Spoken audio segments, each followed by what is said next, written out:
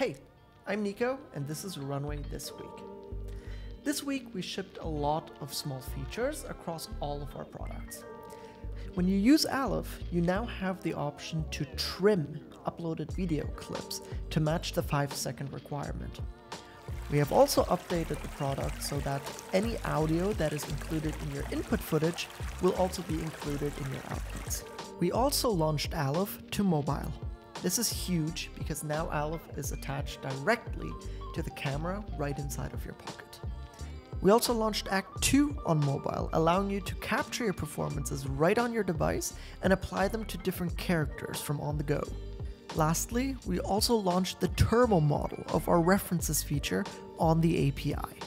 This should bring a lot more speed to different applications that are using this service. Next up, let's shine the light on some of the amazing creators in the Runway community.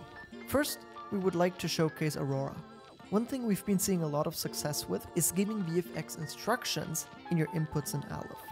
So to get this shot, what Aurora did is take a reference frame from that initial video, and they drew different arrows where that effect is supposed to happen. We can see the original video here that they paired that image with, and the result is much more control.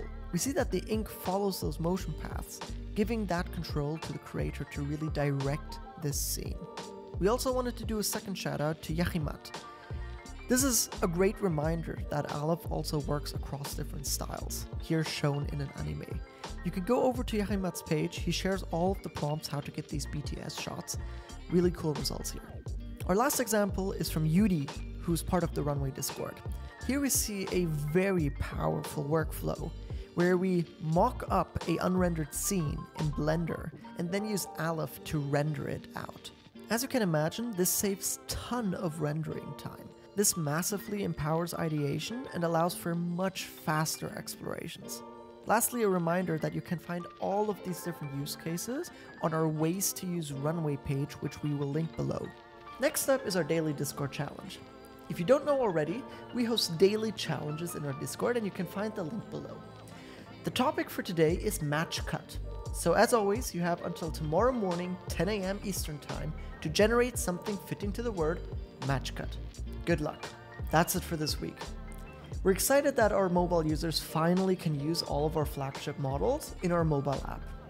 We will also continue to follow our community closely to see what other use cases they continue to discover with Aleph and our other tools. We have some very exciting things to announce next week, but until then, we wish you happy generating. See you next week. Ciao.